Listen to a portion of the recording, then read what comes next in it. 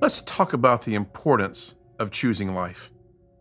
You know that every day in America, 5,600 teenagers attempt suicide? And let me give you a visual that maybe that can connect with us. In an arena that seats 12,000 people, that arena would fill up every 2.5 days with teenagers who in the previous 60 hours had bought the lie that their death was a better choice than their life. I recently shared that at a high school, that statistic, and when it was over, the assembly was over, a young man walked down this long aisle of this theater where I was speaking, and he had a bunch of buddies with him. You know, I meet a lot of students who tell me, I'm a leader, and that's great. And I always have one quick response. Here's one fail-proof way to know if you truly are a leader. Look over your shoulder and see if anyone's following. Well, this young man was a leader. He came up to me, he was about 6'2", great looking kid. He goes, hey, I just really wanted to tell you, thanks for coming to my school today. I said, man, I'm so glad I got to come. Thanks for, coming up. What's your name? He told me. And then he just stopped. He said, hey guys, I'll meet you at lunch in a few minutes. This is about 11:15 in the morning. And he looked at me and said, can you and I have a conversation? I said, I'd love to talk. But more importantly, I'd love to listen. You've heard me talk. Let's hear what you've got to say. He said, you told me that my life matters. I said, yeah. He said, do you believe that? I said, nope. I know that. I know it as well as I know my name. You were created on purpose, with purpose, and for purpose. And man, your life does matter. I said, tell me about yourself. He says, well, I'm a high school junior. I said, okay. I said, tell me his GPA was pretty high. I said, that's impressive.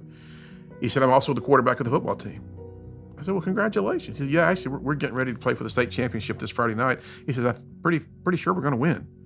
I said, man, it sounds like you've got it all together. You've got a bunch of buddies here that you're hanging out with. They obviously follow your leadership. You've got a great GPA, great looking kid. You're probably very popular. You're the quarterback of the football team. You're getting ready to potentially win the state championship. I'm just glad I got to meet you. And he reached out and he grabbed my arm. Wait a minute. I need to tell you one more thing. I said, tell me. And suddenly his eyes filled with tears. And I remember I put my hand on his shoulder. I said, what's going on? He said, no one knows the internal pressure with which I live every single day. Watch this, to perform. And the minute he said those words, to perform, my heart sunk because I knew where this was heading.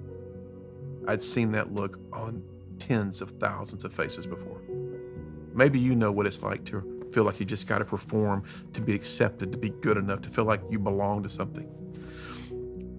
He said, Dean, do you really, really believe I can make it? I said, man, listen, your life's value is not based on your GPA. It's not based on you becoming the leader that you clearly are. It's not based on you being a quarterback of a football team. And it's sure not based on you winning or losing a state championship. Your life has value because your life matters because God created you. And you could just tell he almost was like, whew, thanks for saying that. And then what happened next? I wanted to just drop to my knees and just go, Lord, I don't even know how this stuff happens really. He reached into his pocket and he pulls this out of his pocket. This is a 12-gauge shotgun shell.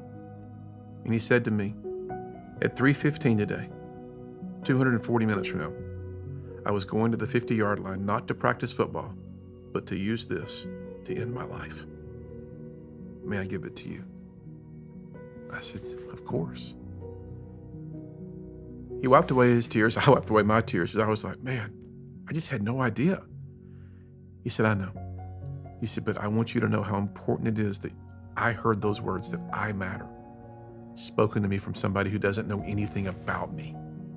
And that's what I want to say to you today, wherever you are as you watch this quick little video message. You may be the star quarterback. You may be the brightest student in your school. You may be the best musician. You may be the best. You may be the best of the best, or you may feel like you're the worst of the worst.